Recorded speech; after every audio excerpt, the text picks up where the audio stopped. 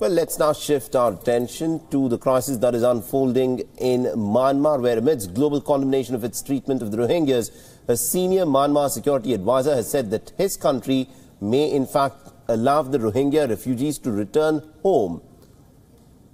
Now, addressing media after a ministerial meeting on the ongoing crisis hosted by British Foreign Secretary Boris Johnson on the sidelines of the United Nations General Assembly, Myanmar's National Security Advisor Thong Tun has said that more than 400,000 Rohingya Muslims who had fled the violence in the Rakhine province could and should be able to return, but the process is yet to be decided in terms of its modalities, and this will have to be worked out.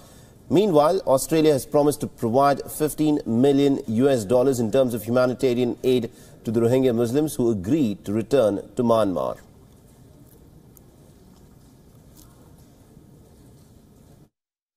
We want to make sure that everybody who needs humanitarian assistance gets it. So this is without discrimination.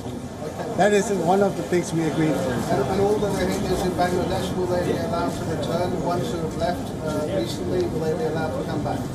We will make sure that everybody who left the home can return to the home, but this is the process that we have to discuss. It was a very constructive meeting. There was unanimity in the view that the violence must end, that there must be a ceasefire. Australia announced further funding, an extra $15 million in humanitarian funding. The Myanmar government has committed to implementing the Kofi Annan report, and we emphasise the need for humanitarian support to get through, and also that the Rohingyas must be able to be returned home. And there was a very positive atmosphere of support.